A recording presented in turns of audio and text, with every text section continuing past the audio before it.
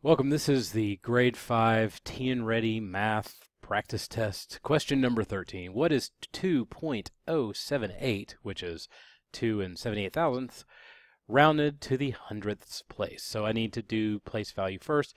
In my head, when I think about place value, I always think about, okay, well, if I have this number, which is 10 written backwards, and I have my decimal point right there, it's tenths. Hundredths, you always just start out with the decimal point after the first zero, so you just write 100 backwards. If I want a thousandth, so that's where they are located. 10,000th,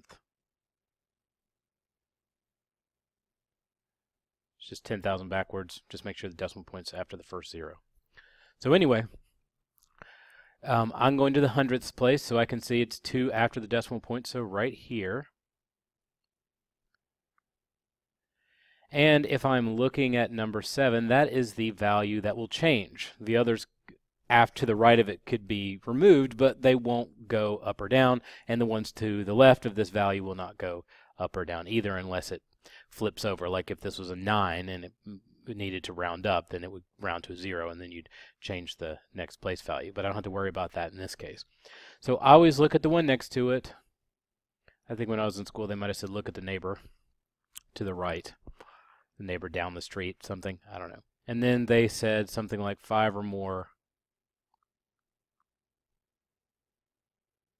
raise the score, and then 4 or less,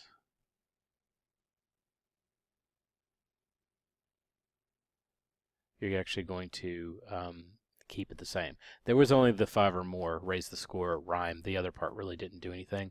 Stay. Because you're not going to go down here. The 7 is not going to become a 6. That's not how it works. You just look at it and say, is it 5 or more? And if the answer is yes, you do something. And if it's not, you just stay the same. It doesn't qualify. If this was a computer code, you would say, if 7 greater than 5, then raise it, otherwise stay. That's a very common sort of code thinking. You say, if it's this, then you change it, otherwise just leave it the same. You generally don't have it, if it does this, do something else. Sometimes that happens, but a lot of times you'll just say, if this, then just stay. So this kind of thought process here, the 8 is 5 or more, so it goes up, and so this goes up by 1, so 2.08.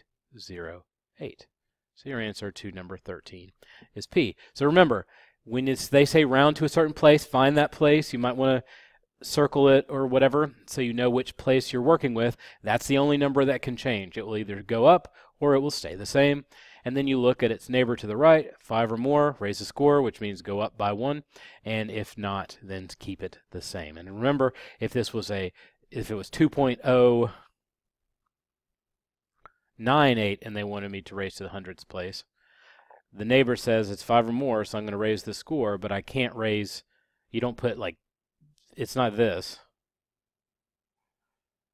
That's nothing. Looks like an exclamation point. So the 1 would go up here, so you'd put the 2.10. Just FYI, that has nothing to do with this question. It's just a thought that I had. Anyway, 5 or more, raise the score, get your answer, move on with your life.